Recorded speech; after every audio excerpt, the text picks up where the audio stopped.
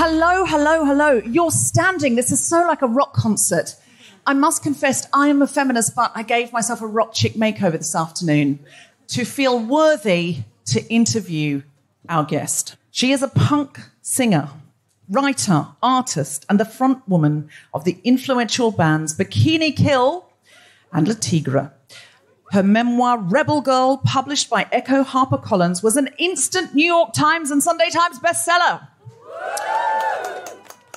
She is a staple in feminist publications, from college curriculums to best-selling books, and a leading voice in the punk feminist movement. She has been named one of the best live performers of our time. Put your hands together and make incredible woo-hooing noises, break laws if necessary, to welcome Kathleen Hanna.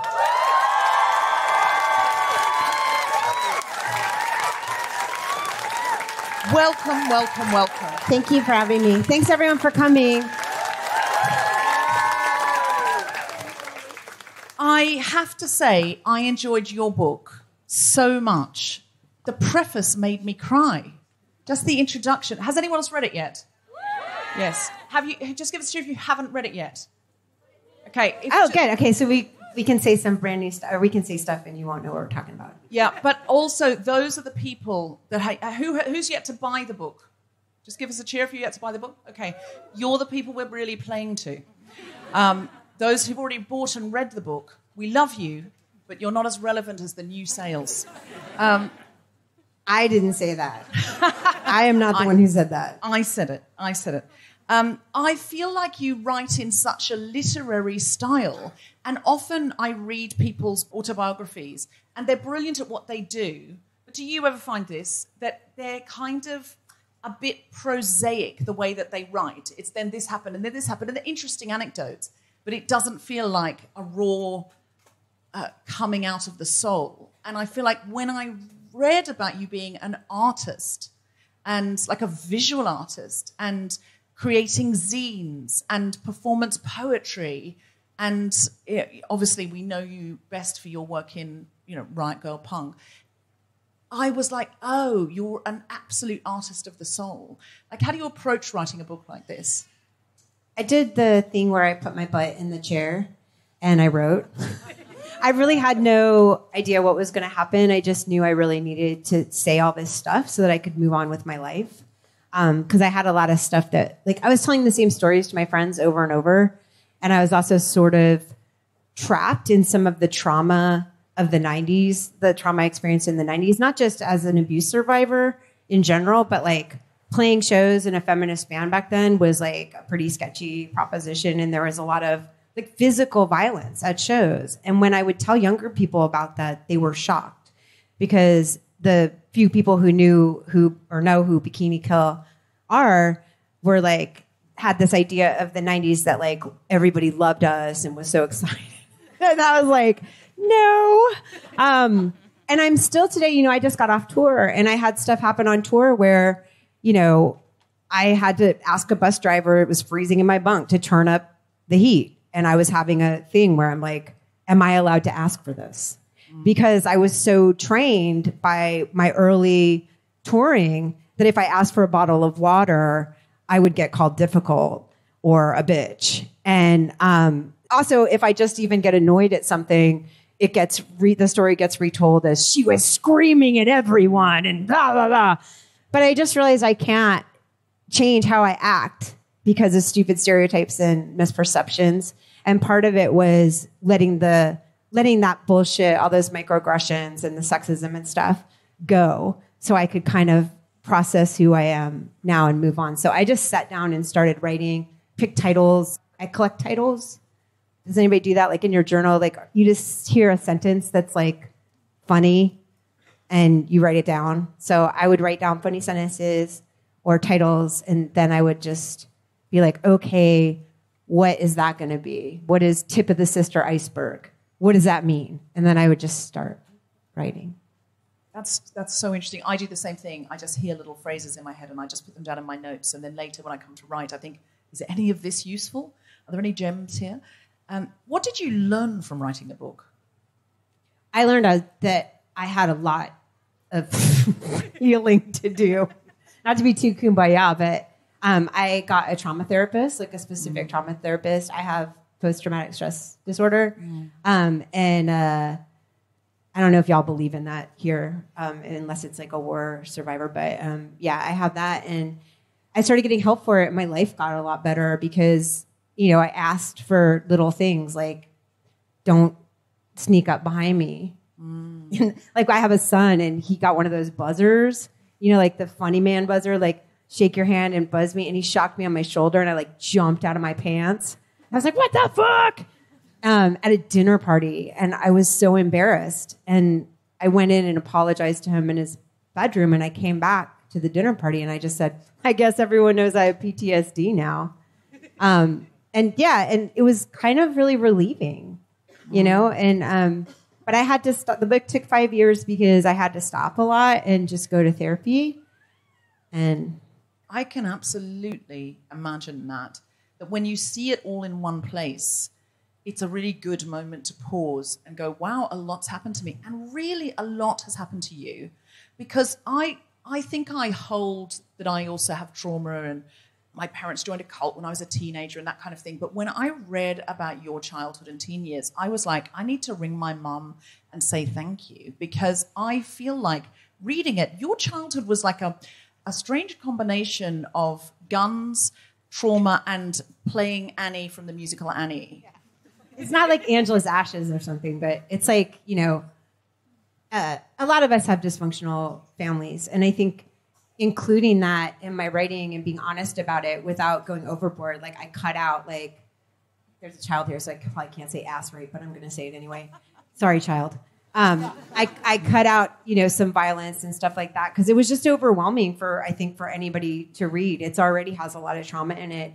But I wanted to leave it in because I feel like there's this myth that like you get raped and then like that's your one thing that like you're dealing with for the rest of your life. And actually what happens to a lot of people I know is that we grow up in dysfunctional households where we're treated like garbage and we have to shut off our intuition to survive in our house.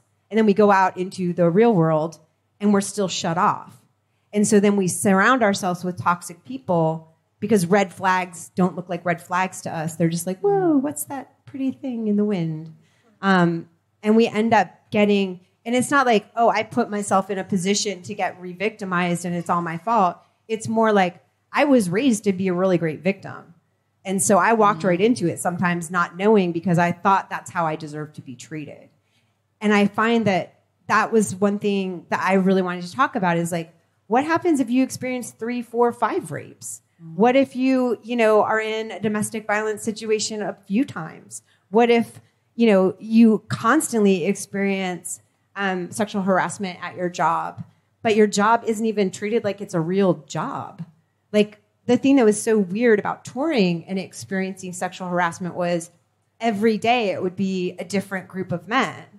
And who am I going to call? Like Ghostbusters? Like who am I going to be complained to? There's no boss. Like I couldn't be like, I'm being treated different or like people, guys threatening to shock me on the microphone, while I'm singing. And the whole time I'm singing, I have to worry about being shocked or having the person just turn my vocals down. And, not to be boo-hoo-boo, I have a great life and I'm very, very thankful. I mean, all of you people came out here to hear me talk about my work. And I'm like so honored and thrilled.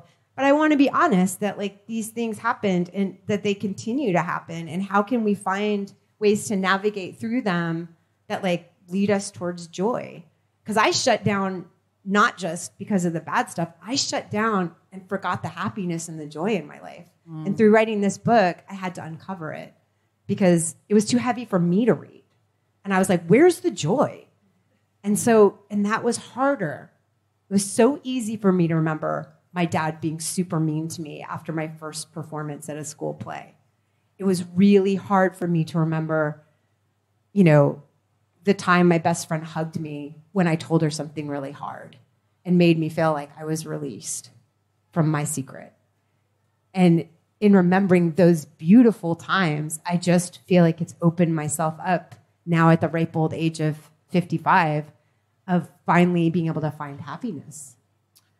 That's a really lovely sentiment, and the therapy's clearly worked, because that's an incredible piece of growth. I'll tell my therapist. That's the trauma therapy speaking, but it feels like a real growth. What was interesting to me is that what you say about what if it's not one incident where you go, that's my trauma, like in a movie, Rosebud, but what if it's a number of things? And what I found remarkable was that I can see why both the anger and the joy that comes out in your work, the rebellion, the rebel girl that comes out in your music so strongly, is coming from a place of defiance. And I really understood that more when I realized that even like authority figures that you should have been able to trust outside your home, and you have some lovely things to say about your mum as well as a dysfunction. And I love the story of your mum bringing in feminist books and sneaking in magazines so that your father didn't see them, and going off to volunteer on a domestic violence hotline, and he didn't know about that. So, there was clearly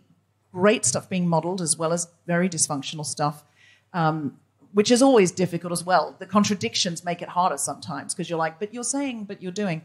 Could you tell the story that I found an absolute blinder about that you got called to the guidance counselor at school?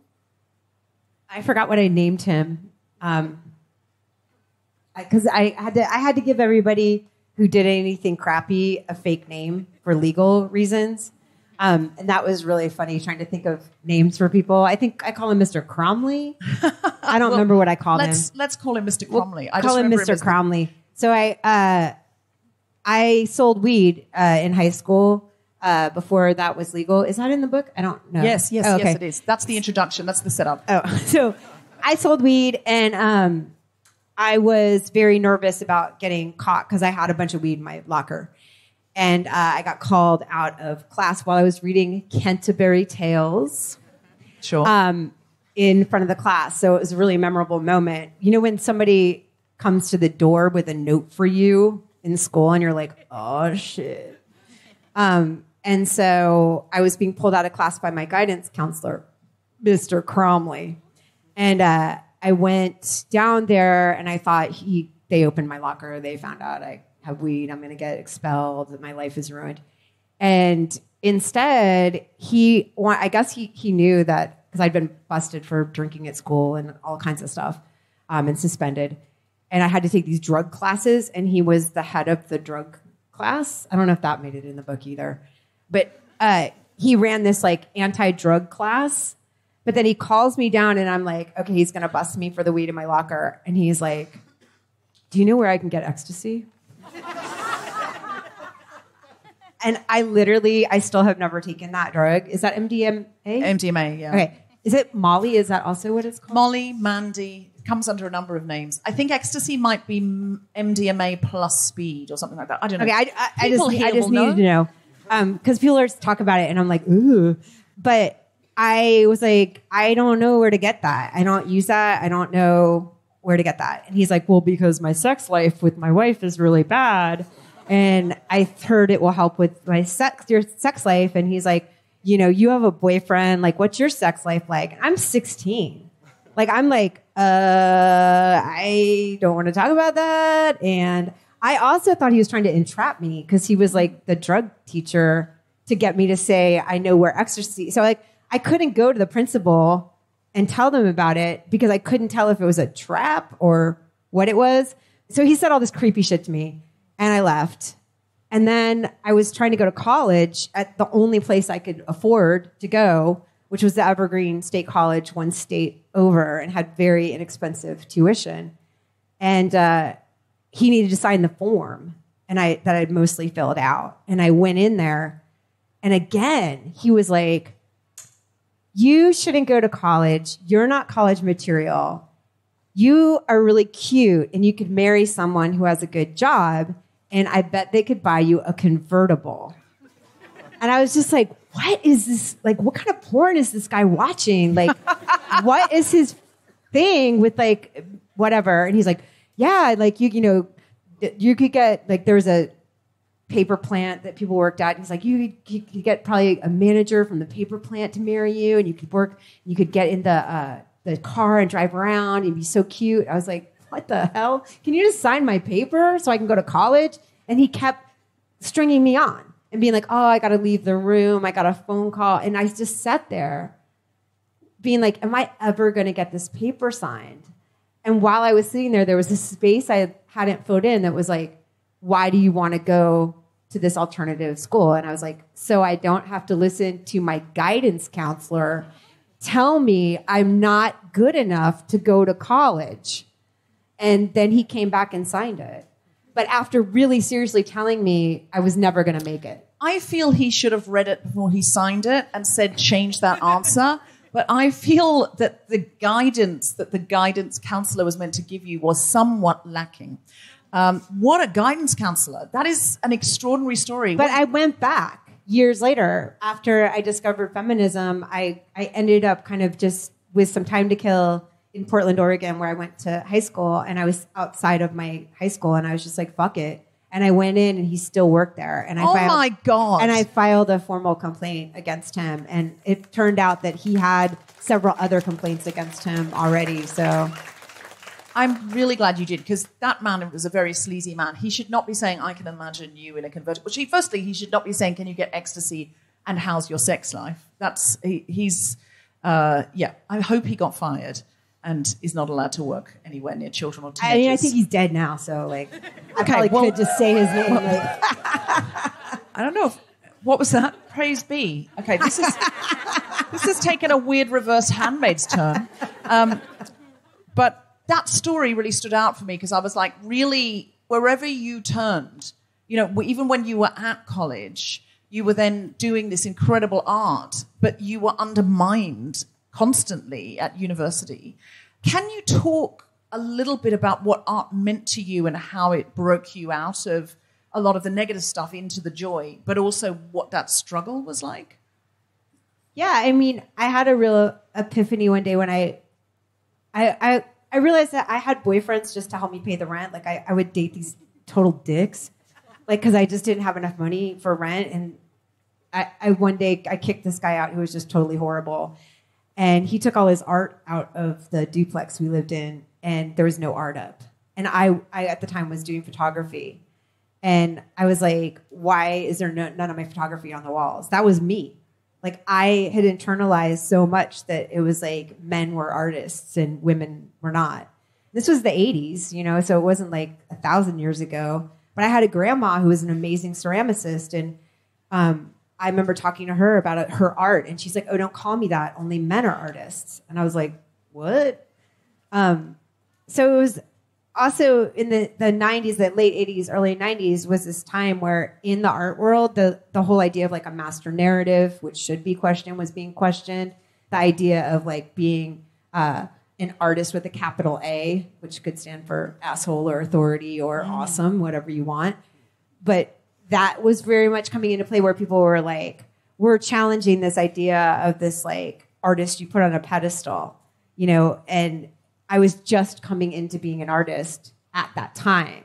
And I already was questioning my own voice, like didn't feel allowed to call myself an artist. So it was very interesting for me to be entering the world of like visual art and then, musical stuff at a time when like kind of postmodern theory was very prevalent, because I think in one way it was really positive because it did make me question ever speaking for anybody besides myself from a universal point of view. But it also made me kind of terrified to find my own voice. And I think it took me longer to be able to be like, no, this is my truth. It doesn't have to be your truth, but I can just say it.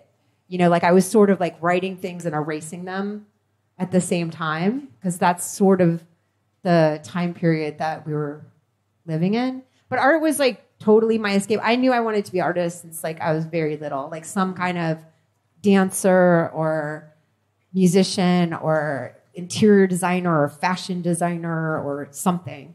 And I really just chose photography because the coolest teacher at my school was my photo teacher. And she took us to see a Cindy Sherman show. And I was really blown away by it. And how lucky am I that my first experience in an art museum, besides like, the Museum of Natural History and stuff your parents take you to like see like old ships. was Cindy Sherman, you know? And so I got to see that and I was like blown away by it. And I wasn't necessarily a great photographer, but I did that for many years as my job and as my art, pretty much just because of this teacher. And I love that story because like I didn't have a lot of cool adults in my life.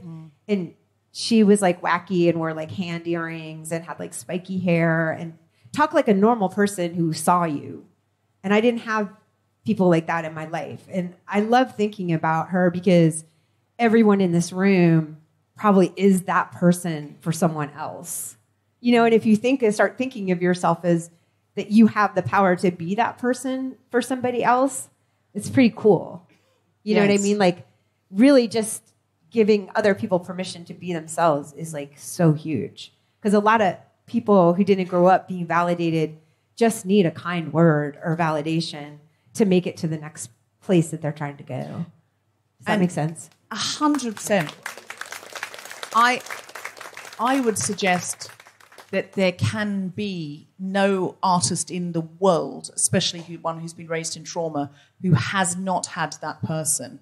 There's that incredible story about Maya Angelou being just voluntarily mute for a while, out of trauma, not really voluntarily, but becoming mute. And a neighbor, a lady, just drove her to the library every day, and she read every book in the library. And so that when she spoke again, she could write because she had all these amazing literary references. And I always think we can't all be Maya Angelou, but we can all be the person who drives the little girl to the library. And that teacher is the anti-guidance counselor. You have to have one of those.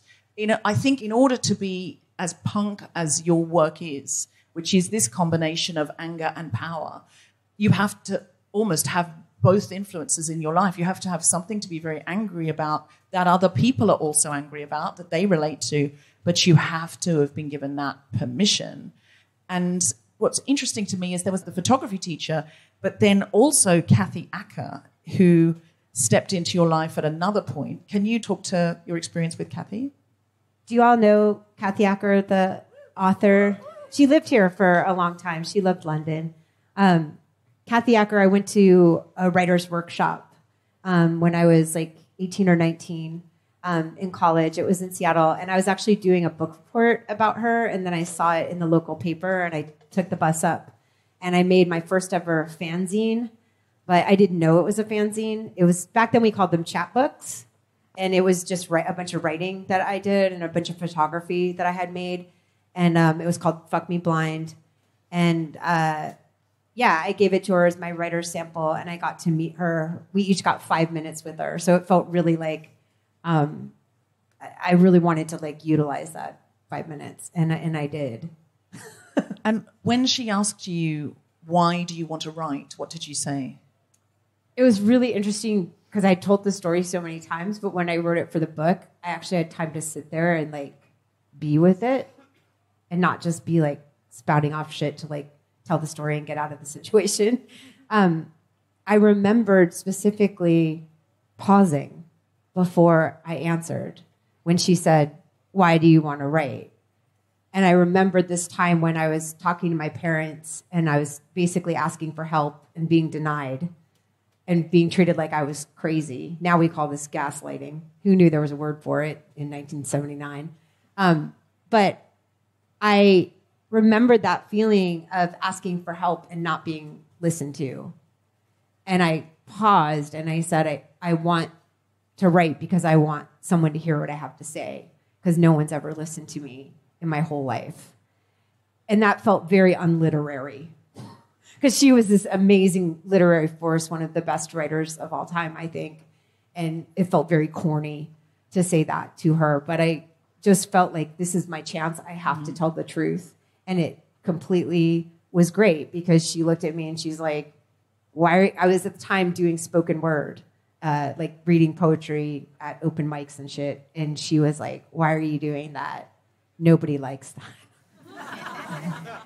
She's like, everyone goes out to smoke when the person gets up to read their poetry. And she just looked at me and goes, you should be in a band. And I was like, what? Because I always wanted to be in a band. And so I went home and I started a band. Did she know you could sing? No. That's so interesting. She just intuited it. because you had been a great singer as a child. I wasn't a great singer, but I mean, I could carry a tune. To play Annie, you've got to be able to belt out a little bit of, belt out Tomorrow. Yeah. Although your production of Annie, it had to be that some people complained that there were too many girls in it. Can you quickly tell us that story? Because I blame England. This audience will find that story hilarious. I don't know. Well, I'm sorry for people who already read the book, but so I got cast as Annie at O.W. Fair Elementary School in 4th grade. And it was the first time I ever even thought I could sing. I sang at home all the time in secret, but it was like masturbating, like I didn't tell anybody. And then I, through some weird fluke, ended up at the audition, and I sang in front of people, and I got the part, and I was like, oh my God, I can sing. Like, I can actually sing. Somebody else thinks I can sing. It was my big debut, and then before the play went on, this woman who was from England, I want to say their real names, but I can't because of legal reasons, but it was this woman and her son, Timmy Timmerton, and Mrs. Mom Timmerton. That sounds like real names. Well, whatever. It's actually pretty close. But so he was the only English kid at our school, and so she went to the school board and was like, it's sexist to do Annie because it's almost all girl roles. And so they had to change my big debut. Timmy Timmerton's mom fucked me up because she wanted Timmy Timmerton to get a part and he didn't. And so they changed it to a mashup. And this was before mashups existed, of Annie and Oliver. A mashup musical. It was a musical about a boy orphan and a girl orphan on two different countries. And it just came off like a bad porn shoot. Like, it was like, why is that person there? Why is that person like, and all the Annie girls, like all the orphans were wearing dresses with rags sewn on them. And then all the boy orphans looked like Geddy Lee from like AC/DC. Like, they all had like the black shorts and the white shirts and like ripped up ties. It was so weird. But he was really good at that. Where is love? He did that and everyone cried. So I guess it was worth it for him. But he cut off like half my songs and I was pretty pissed. I mean, there are so few school shows that favour girls over boys. So that is a very annoying story. But still, you had the pipes. He did too. I mean, I gotta give Timmy Timmerton some credit here. Who's he now? I have no idea. I should probably find him on Facebook. I hoped that you were going to say he is to this day. What's that Welsh boy's name? He's probably in like Pearl Jam or something. Yeah, I don't know. That's what I think. He changed his accent. He Pearl Jam. Imagine. He's trying to take down Ticketmaster.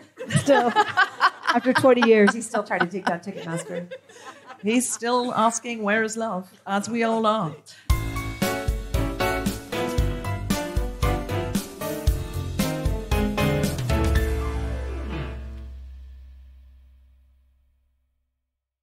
Hello, Guilty Feminists. This is Deborah, just popping in with a few quick announcements. We are coming to the Edinburgh Fringe. We're doing 3 shows at the Gilded Balloon in the museum on the 12th, the 13th and the 14th of August at 7:40 p.m.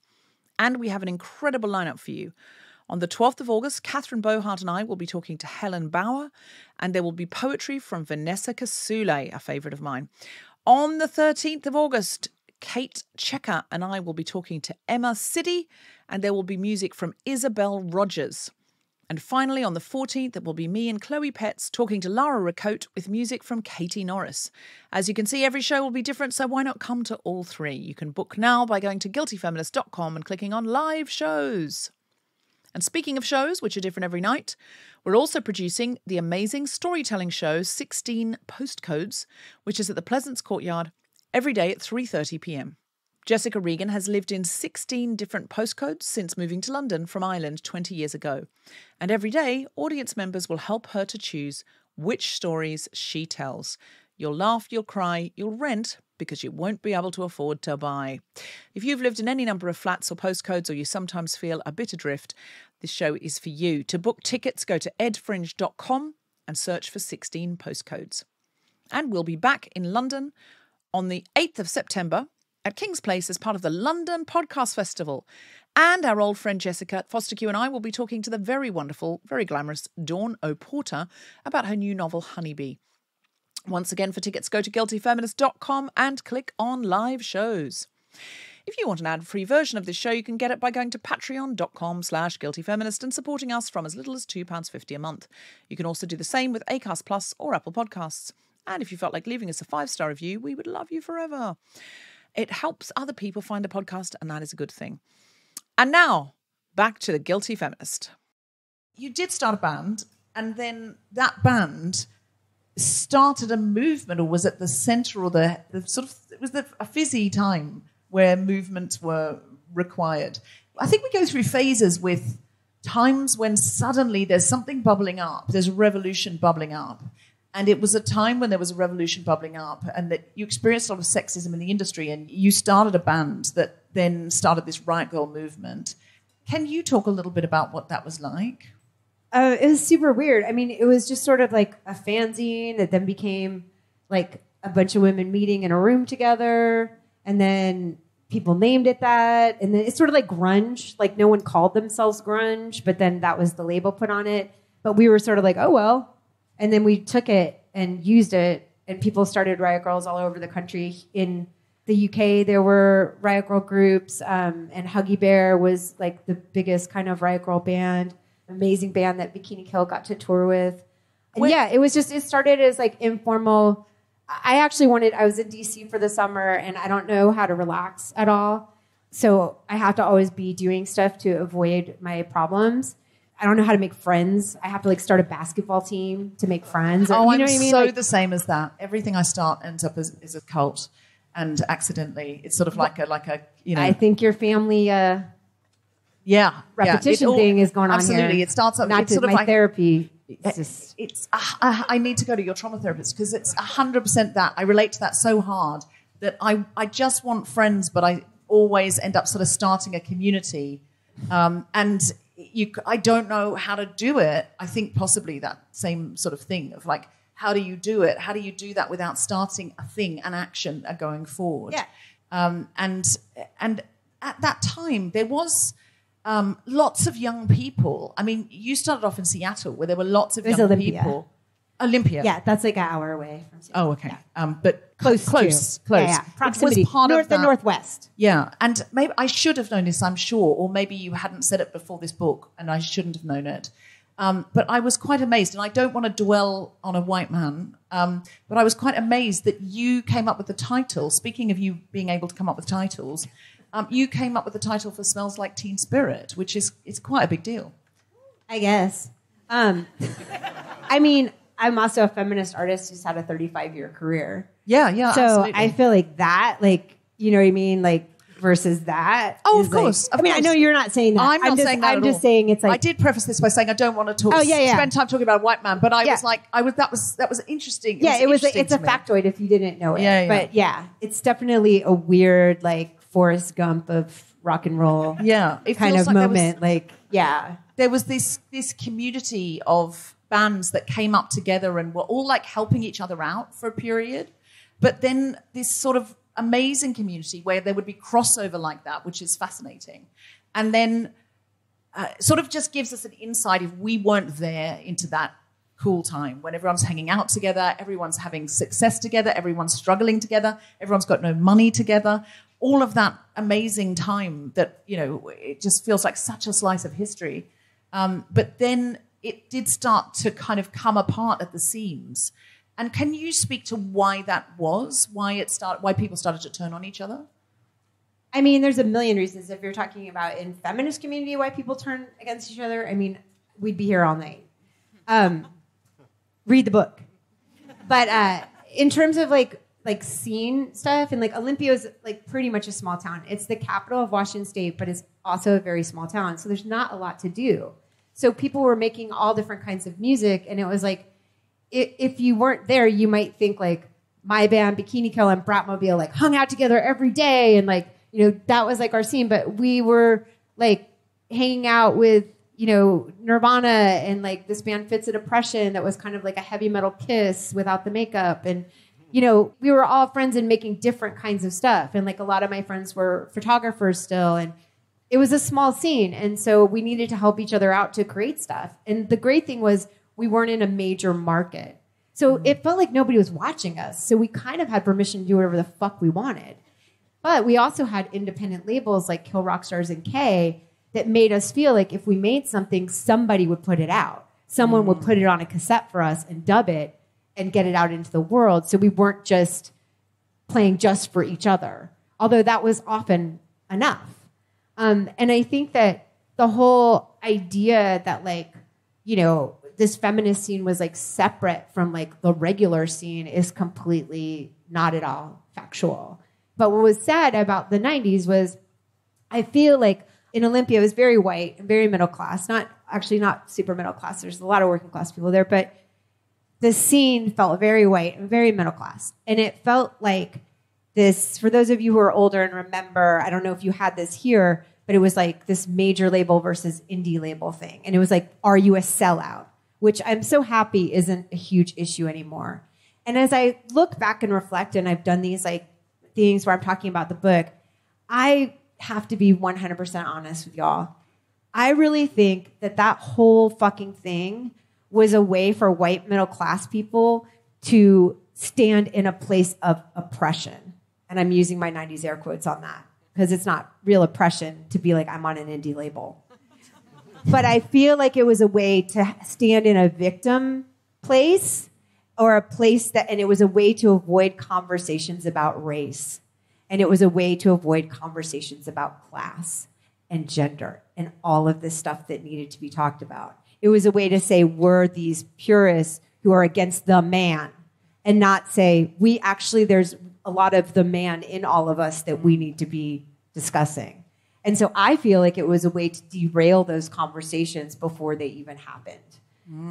And so I look back at my participation in those purity politics with regret. I feel like I stayed in a place of that. I do still believe, like for me, being on a major label was not a good idea. I love indie labels. I want to support indie labels. I love being on the underground scene. I don't want to going to see Taylor Swift in a couple days, but I don't want to be her. And I'm actually going for Paramore, but but like, I think that those arguments are really shallow. And at the time, I literally had gay friends being beat up on the street outside of shows. And we're talking about who's on a major label. Who the fuck cares? Like when I look back on it, it seems very silly. And it was really painful to be in Olympia and watch our friends, Kurt and Chris and then Dave, become this huge international phenomenon. And the people who kind of were very involved in the scene politics in the town shunning them and almost being like, don't come back here, motherfuckers, because you guys sold out. And I was like, why? Because they didn't want to play $5 shows for the rest of their lives. They wanted their music to be heard. Oh, how awful of them. But I'm sure a lot of people are like, what?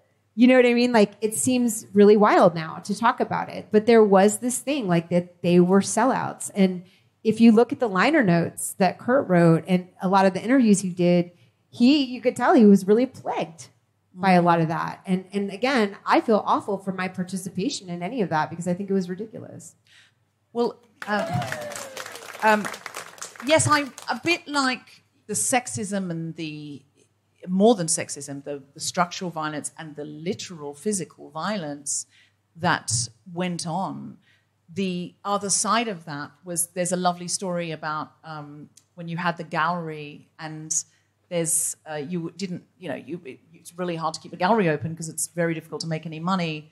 And Nirvana very early on came and did a benefit show for you where they just came and it played and gave you the money so the gallery could stay open for all this time. And it was really interesting hearing you speak about it in terms of class, that they were really grassroots and working class. And then so when they saw that opportunity, they took it. And the problem is not artists on indie labels and it's not artists on major labels. The problem is capitalism and the power structures that make us all grasp for, either we're in penury and we're keeping our art as we want it to be, or we're we're overwhelmed by the implications of fame and money and where that takes you. And I really loved your plea in the book.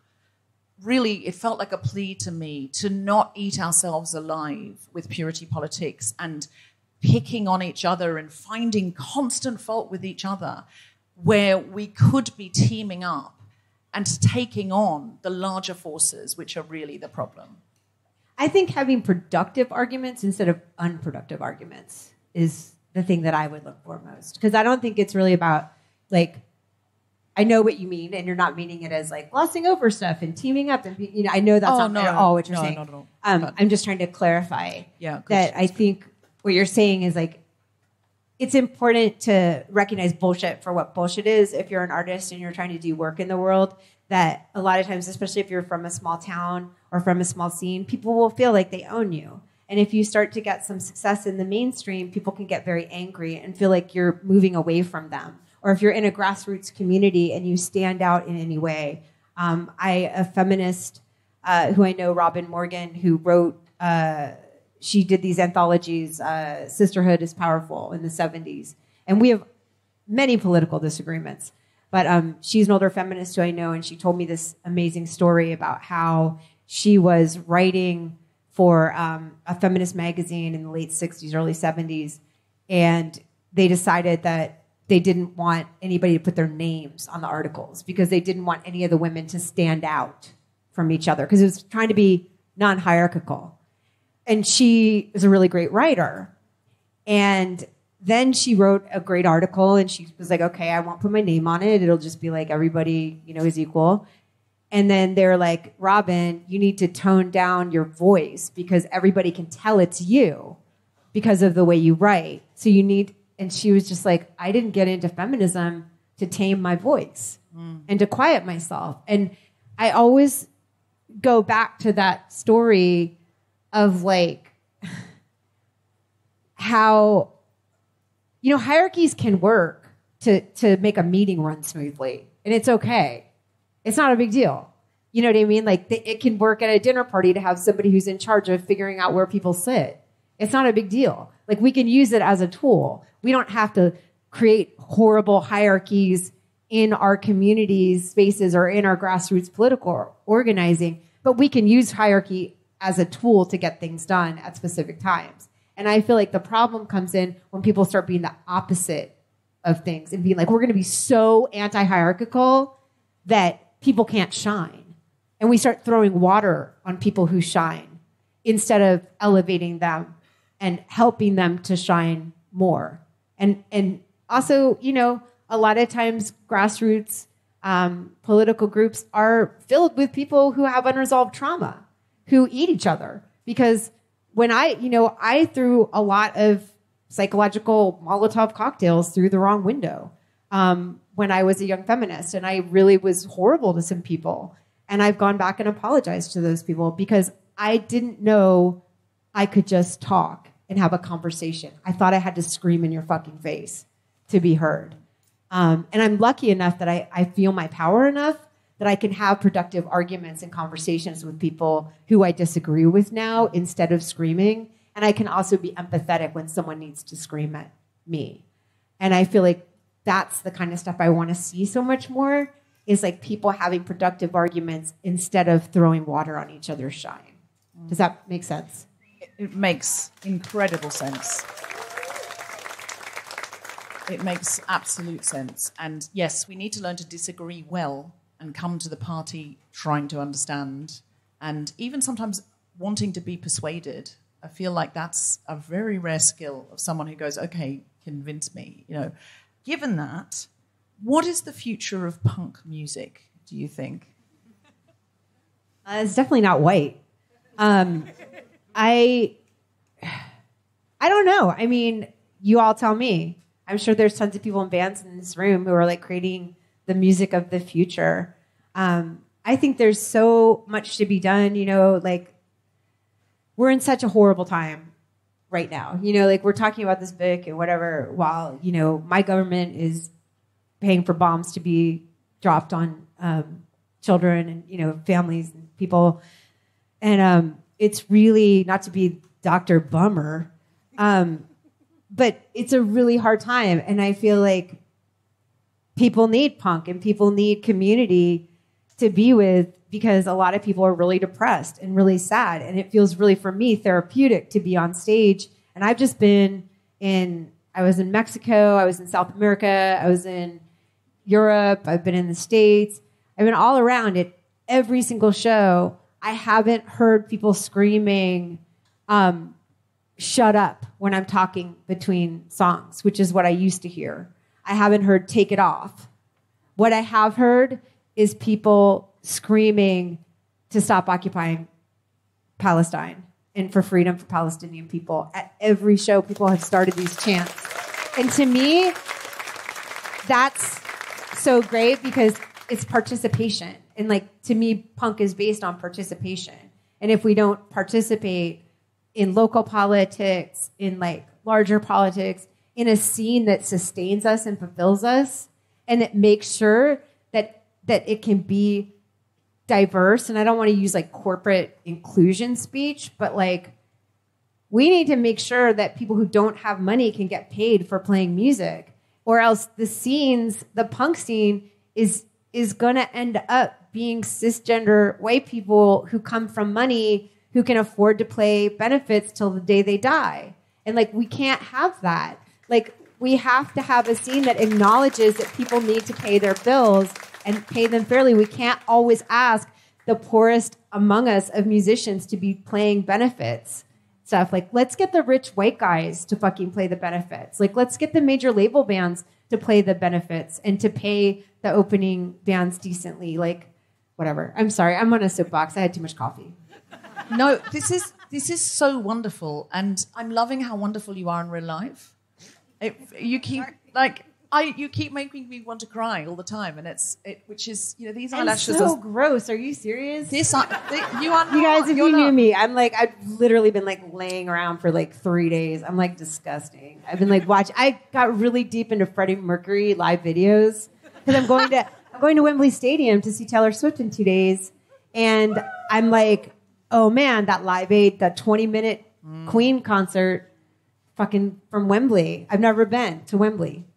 So I've just been watching that like over and over, watching all this Queen stuff. And I was thinking like, you know, I love Nirvana and like Kurt was a friend and all that stuff. But like, kids being so obsessed with Kurt when he just kind of stood there, it's like, why isn't everyone massively obsessed with Freddie Mercury? Like, Jesus Christ. Like, it's absolutely insane what he could do vocally. Insane. And like, and his stage, like the whole thing. I'm sorry, I'm just going on a tangent because I want to entertain you guys. You're so quiet. They're having a really good time. They're just gripped. Can I ask you a question? Yeah. Okay. So, you know how there's like fairy tales and like folklore and stories that you have in your life that like come back. Like, for me, like I'm really into Rumpelstiltskin. Right. Because he could turn straw into gold. I think that's a very cool skill. Also, he really wanted to have he was a man who wanted to have a baby really bad. And way in olden times. So he had a lot of anger problems, though. I can overlook that. I think Rumpelstiltskin, yeah, he was enacting his trauma on others. But at the same time, he could turn straw to gold, and they weren't paying him, and all he wanted was a baby. But we'll get to that later. I'm wondering, do you have any fairy tales or folk tales or whatever in your life that come back in your head that you sort of are like, or like the turtle in the hair, or, you know? Rapunzel. Because I feel Rapunzel is about the impositions of gender.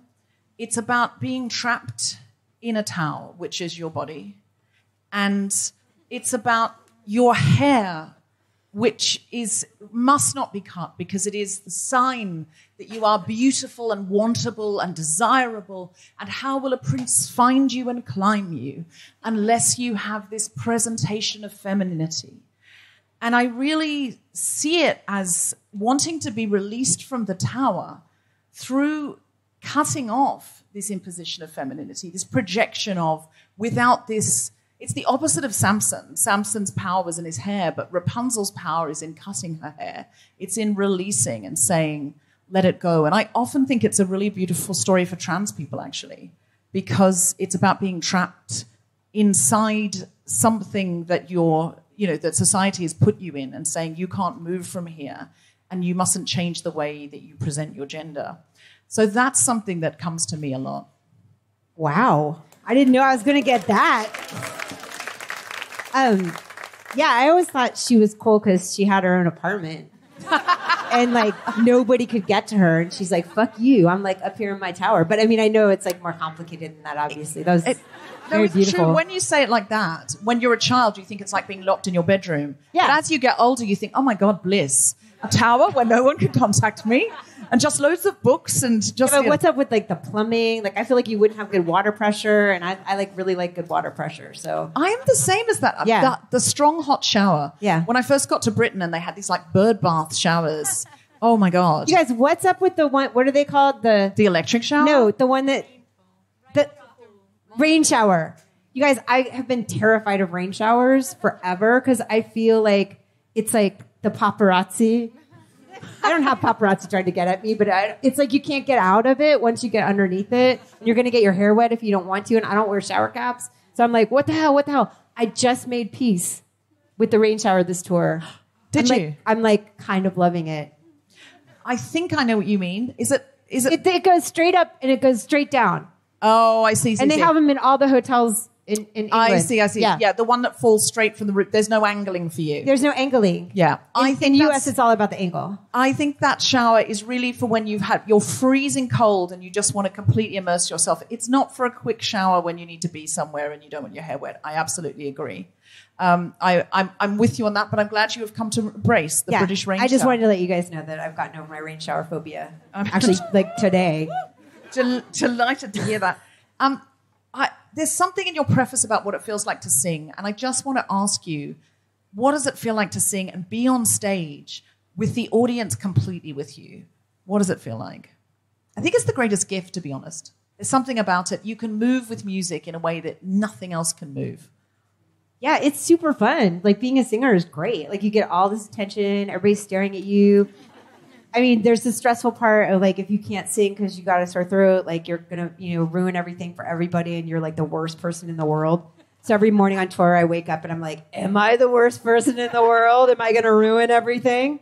But I take care of my voice, and I have a lot of things that I do to, like, I prepare. I actually really care about it. I always want to put on, like, the best show possible, because I feel like people even leaving their apartments at this point is, like, such a win that I want them to feel, like, totally loved and, like, thank you for leaving your apartment, because it's just really hard to get out of bed.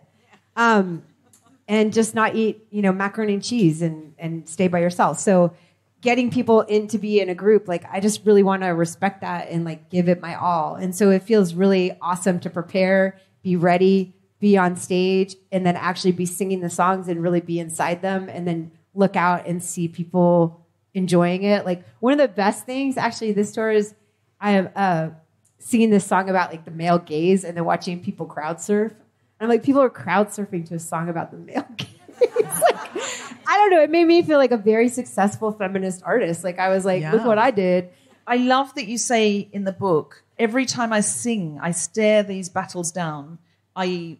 patriarchal battles, trauma battles, and shake loose another part of my story. And while I've lost and regained my confidence as a performer many times, singing has never stopped being the tiny tornado I most want to be in. That is a beautiful turn of phrase, the tiny tornado I most want to be in. And those songs of yours, they are tiny tornadoes. And I think the reason people are crowd surfing is there is that feeling of movement in all of them. And I'm not surprised that you have been at the heart of movements, because there's so much movement in your work, in your songs, and so much movement in this book. We have to finish up, but I want to ask you, is there anything you came to say that you didn't get to say? The music that comes out of England is so great, and I've been so influenced by it, and I feel always thrilled when I get to be here. Like, trying to figure out what London is about is really interesting to me, because, like, I don't really get it. Like, I don't, you know what I mean? Like, I'm like, it's not New York, but it's not. Like, I was walking around London and just being like, what would it be like to live here? And so I'm just really thrilled to be on the same ground as, like, Paul Weller, and, like, like, Viv Albertine and, like all these great artists who I so love their music, Freddie Mercury, who I mentioned before. So many great punk bands have come out of here that have totally like changed the world. And I'm so thrilled to just be soaking up that energy like a fan and a tourist. Like, it's very enjoyable. Well, it's absolutely wonderful to have you here, and you are very welcome in London anytime. Oh, wait, I wanted to say something. Yes. Because I forgot to say it the other night on stage. Yes. Because, so Viv Albertine is from The Slits, and she wrote 2 really great books. And I was thinking about all these bands, like the Raincoats, are hugely influenced. And there's I think, a chapter about them in the book. And the Slits, and I was thinking, I love the Slits music, and I love the production on Cut so much, and it really opened these pathways in my brain. But the thing that really influenced me that I wanted to leave y'all with is this cassette tape that we had in the 90s that someone on tour gave us. And it was in a radio interview that the Slits did. And this was in, 70, like 78, like when would that be? 77, 78? So this is like 77 or 78, these women are doing this shit, right? They're totally challenging the idea that they have to play their instruments in a certain way. The Raincoats are like doing weird-ass time signature shit and making up stuff like crazy make-em-ups that sound like it's falling apart, but they're like this beautiful cacophony of sound that just, I don't know, it does touch a place in my brain that has not previously been touched. But getting back to the Slits, more than their music influencing me, this fucking cassette tape of them doing a radio interview where this man called and was like asking these kind of offensive sexist questions. And one of them goes, "I'm in the phone box around the corner." And it was like calling him a pervert without calling him a pervert. Yeah. And it was like performance art. And then every time when they would get asked the like, "What does it feel like to be a woman in a band?" question, they would play a tape of, for those of you who are old enough to remember, ticker tape. It's like a sound that happened on the news. It was like, they would play that on a cassette into the mic to cover up the annoying question. And I was like, wait a minute, I don't have to be this like ambassador for feminism who walks into every room and is super nice to everybody to prove that we're not all bitches. I can actually have fun and be a fucking jerk like I am. Like, I can just be irreverent and like be myself. Like, that tape that someone handed me at a show totally changed my mindset. And I guess I'm just saying that because there's people in here who are in bands, and it's like, people are watching what you do and listening to what you do. And like, if you do an interview as yourself and say like the real shit, like somebody is going to hear that, and it could change the way that they're able to do their shit in the world. So, I don't know. That's it. That's all I had to say.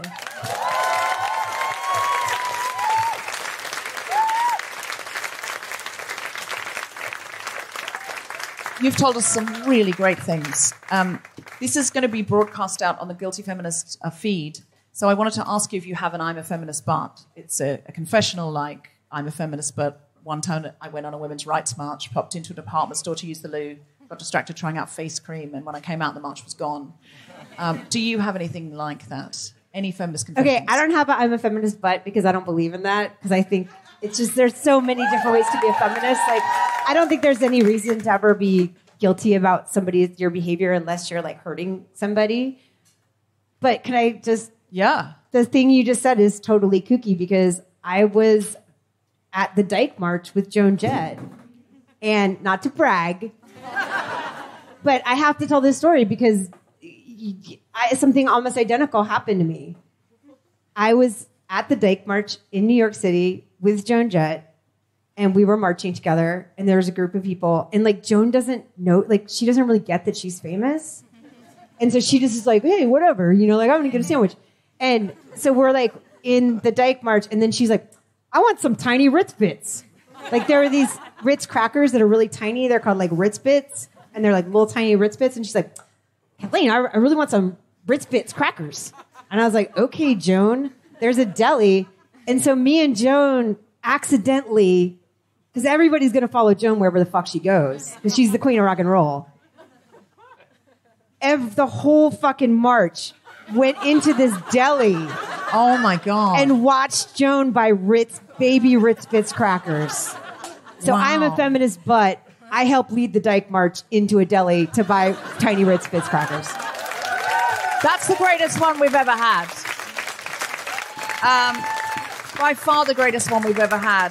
Can I just say, if you haven't bought this book, please buy it and read it. If you have bought it but you haven't read it, don't leave it in that big pile next to your bed of books you're going to get to. Actually read it. And it makes a great present if anyone's having a birthday or Christmas. You're so nice. Yeah, seriously, it makes a great present for everyone you know. Like, think about, your sexist uncle at Christmas. He would love it. He would love it. But it's if you've got young girls in your life, young women in your life, this book. Read it first, though, before you give it to any young people. Oh, yeah. FYI. Oh, okay, yeah, no, sure. But, it's not age appropriate for everybody. But certainly, like a mid to late teen, reading this, you would feel like you were not alone. And it's been in every generation, and you can break out of whatever trauma you're in, and you can make a noise, and you can take up space, and you can find your talent, and there's a Kathy Acker out there for you. And this book could be your Kathy Acker. So get it, read it, give it, lend it, do whatever it is that you need to do, because it really is something special. Can I have a huge round of applause? Thank you so much. You've been such a wonderful moderator. I really appreciate it. I want to try on your clothes. Kathleen, Hanna, thank you so much.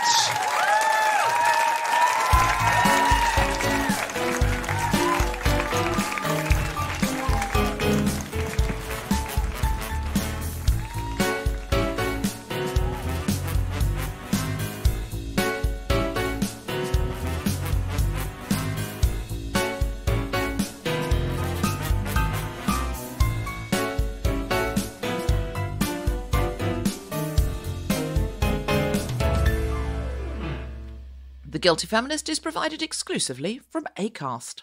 Find it wherever you get your podcasts.